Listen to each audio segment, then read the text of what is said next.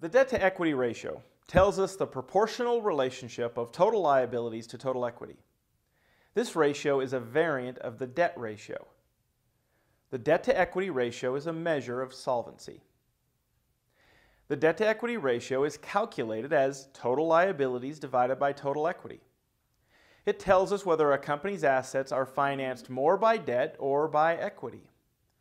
When this ratio is greater than 1, it means that the assets are financed more with debt.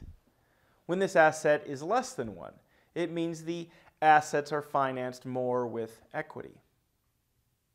Here is the liability and equity section of the balance sheet. We'll use the total liabilities and total stockholders' equity to determine the debt-to-equity ratio. For 2015, total liabilities divided by total equity gives us a debt-to-equity ratio of 0.63. For 2016, total liabilities divided by total equity gives us a debt-to-equity ratio of 0.23.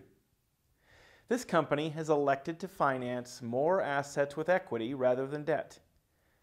Although this is a less risky means of financing, it is more costly. Thank you for watching. If this video was useful, subscribe and click on the notification icon to never miss out on new video.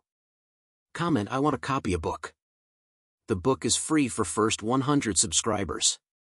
Follow me on Instagram, YouTube, and Twitter. Link in the description. Thank you.